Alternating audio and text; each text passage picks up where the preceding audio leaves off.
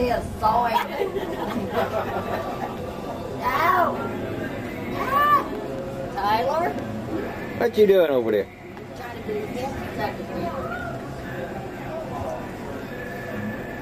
Put your hand in there. You do it once, that's okay. You do it twice, that's silly. Learn. Nope. That'll be all.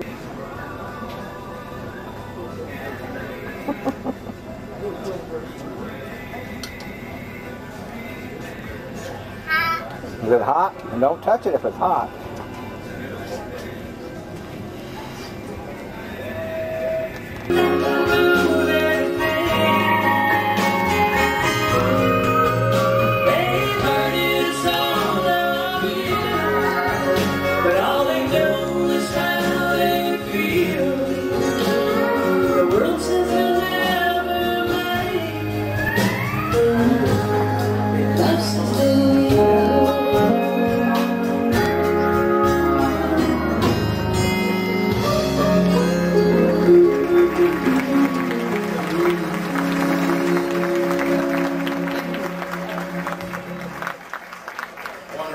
Cheryl-Lynn. I had to tell the second show too because I'm all proud of this band up here, and they are just tougher than wang leather. I gotta tell you, yesterday we did 2 shows on the General Jackson show, like we did today at the noon cruise.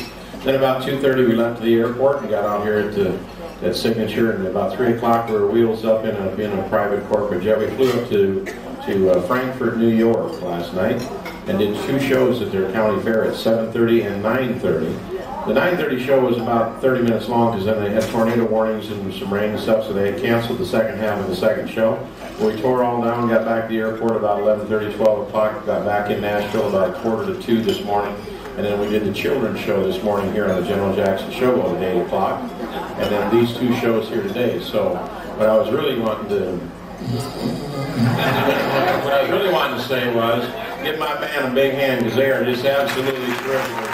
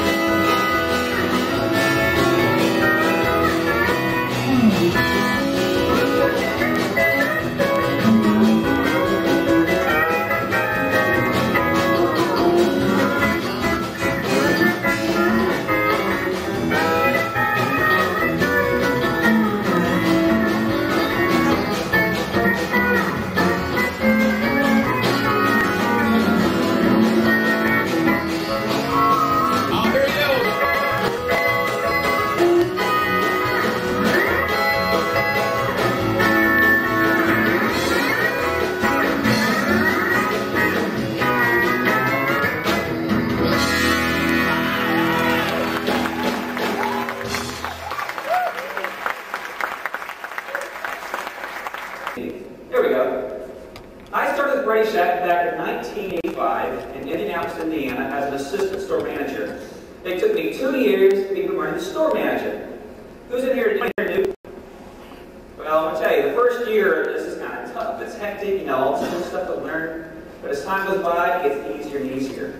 But after 2 years, I was promoted. I ran 5 different company stores, 3 in Indianapolis market and 2 in the Detroit market. In 1992, promoted to what we called then group sales manager. Now we're called district sales managers. I ran a district for 10 years, and this last April promoted to regional sales manager and trained for RISMET. Okay? Today, we're going to talk about building on the foundation. And that's basically taking what you have in your stores today, the structure you have today, and working with that, and building off of that. Okay? We'll talk about things like the brand itself. Building a brand in your store. We'll talk about sales readiness, the advantages of having your store sales ready. We will discuss developing people, how you hire people, train people. And the last thing we'll talk about is selling skills. Now this will be somewhat a little bit interactive, so you guys can yell out and say, well, what's this? By all means, just yell out, okay? Brand consistency throughout a channel of independent dealers and corporate stores is absolutely necessary if a parent company desires to deliver a consistent message. Customers deserve a consistent message. For examples, think about McDonald's. When you go to McDonald's here in Nashville versus McDonald's overseas, will the Big Mac taste the same? There we go, yes. It's consistent. Wherever you go, they're going to taste the same. We're the same way to a degree. Whether it's at a Radio Shack in Fort Worth, Texas, or Cut Bank, Montana, you have the same type of service, same type of merchandise, and same type of quality. Well, Radio Shack has developed a business model that has proven to be successful in our own retail environment, as well as our dealer franchise stores. When you think of the brand, we did that backwards. But to a consistent message, there's 7 keys to doing this. These keys are location of your store, inventory, merchandising skills, selling skills, customer care, and retail management. We've identified these 7 key areas that are very important to running your business today. These ingredients, these 7 keys, are the ingredients for running a very successful business. Now, these can be used in any business, as Michael Gerber told you this morning.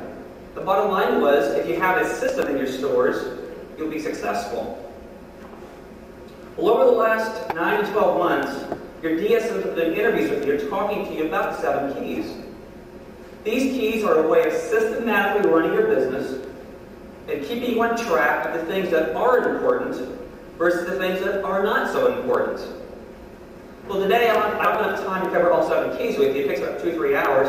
If you want, I will do that. You want to cover all of them? You guys can say no, it's okay. We'll just cover 3, but we'll cover the 3 that I consider most important. They are merchandising, customer care, and selling skills. And as I'm talking about these today, if you would, kind of think back and take a mental picture and see which of these tools you're using in your stores today. Maybe if you're not using these tools, what you need to do is like, well, you know what, maybe I need to do that. Make a note to yourself to do it later. But let's first talk about the brand itself. Brand represents quality, trust, and reputation. Seeing the name on the outside will represent quality on the inside. For example, Coca-Cola. How many here buys Coca-Cola? Raise your hands. Okay? Versus how many here buy like Sam's Club or Food Lion brand? That's okay, you can admit it. You can raise your hand. Well, why are you willing to pay more, actually double the price, for the Coca-Cola brand?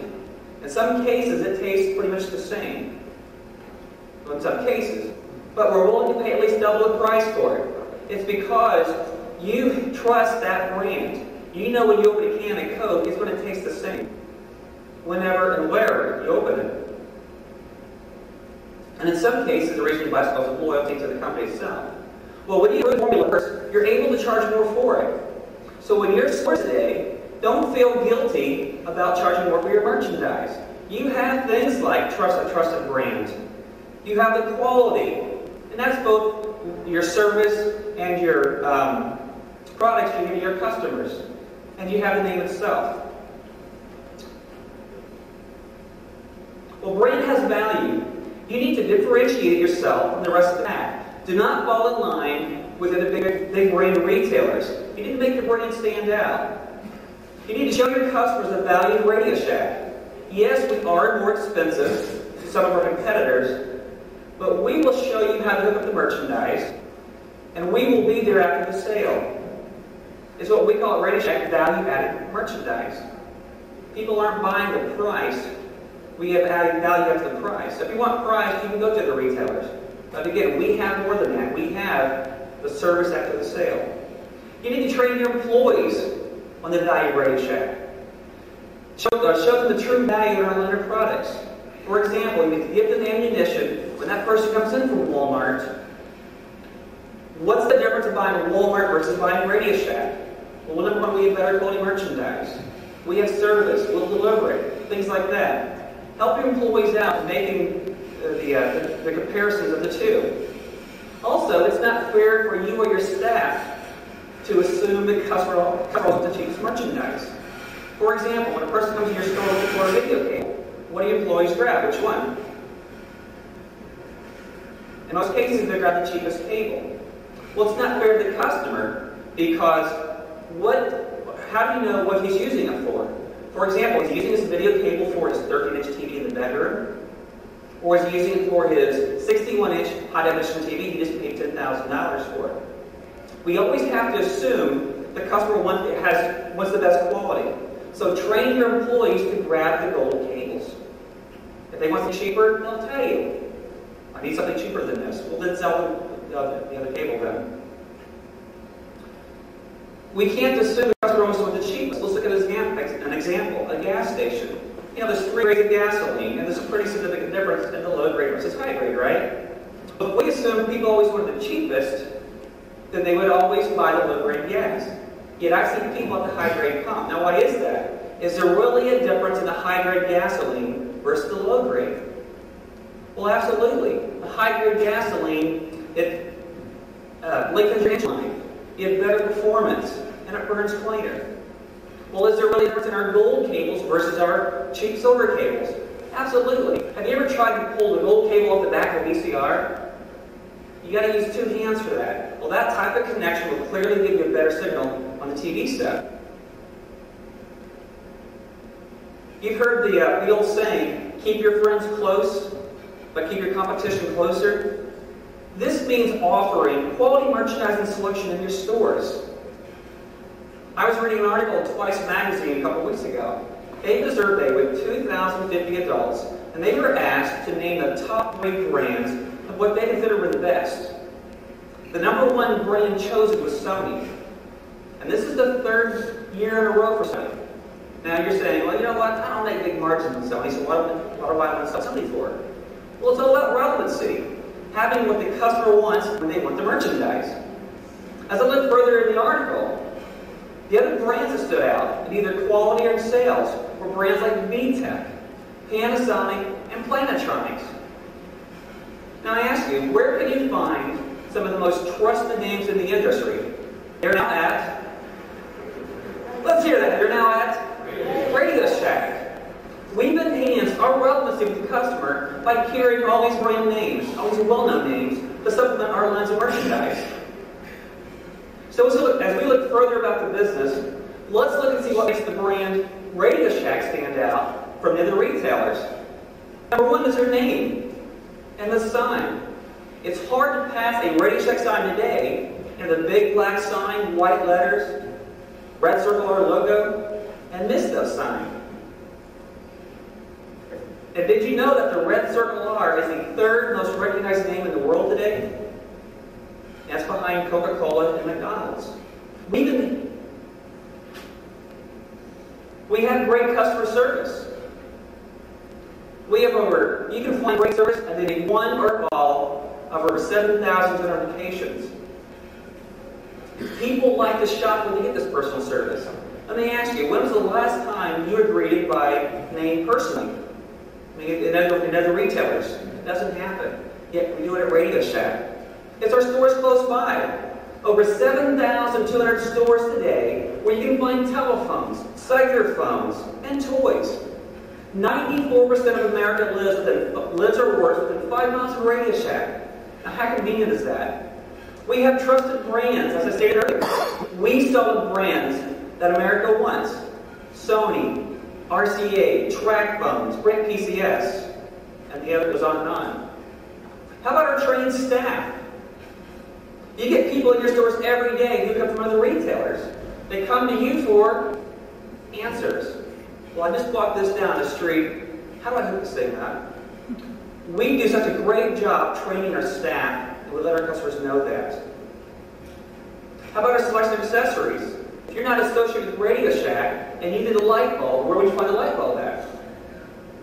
Most people will say, well, I don't really know. We sell accessories that the other major retailers don't. For example, there's a retailer in Fort Worth, Texas, now new, and it's called Ultimate Electronics. If you want a DVD player, they have over 40 models of DVD players. If you want a TV set, there's over 110 models of TV sets in our stores. It's as long as this wall. But if you want a patch cable, you're not going to find it there. Or it might be hard to find there. If you want an outdoor antenna, they don't sell those things. But Radio Shack is known for the accessories, and those other big box retailers are not. How about a small store format? are you guys at a disadvantage having a small store versus a large store? Well, let's think about this. Let's say you're looking for a portable CD player, and you think, you know what, I'll get a better price at probably Circuit City. So as you enter the store, you come to the front door, and it's a huge, huge store. Number one, how do you ever find a portable CD player section out of this big store? Well, you roam around for about 2 or 3 hours, you finally find it. When you get there, they have every model known to mankind. And then they're like $2 apart. Well, how do I choose between this one here versus that one? Well, let's ask the salesperson. So you turn around, and what do you find? Help me out here. No one. A what? I didn't find anybody last time I went to Best Buy. Yeah, nobody. There's nobody there. In your small store, you have easy-to-find departments. You have the right merchandise selection. You have the right price. And if you want a salesperson, all you have to do is just turn around and say, hey, and they're there. Now let me ask you, who truly has the advantage? It's you guys. Okay, we just looked at the reasons that the Raycheck brand stands out. Let's look at your independent stores themselves.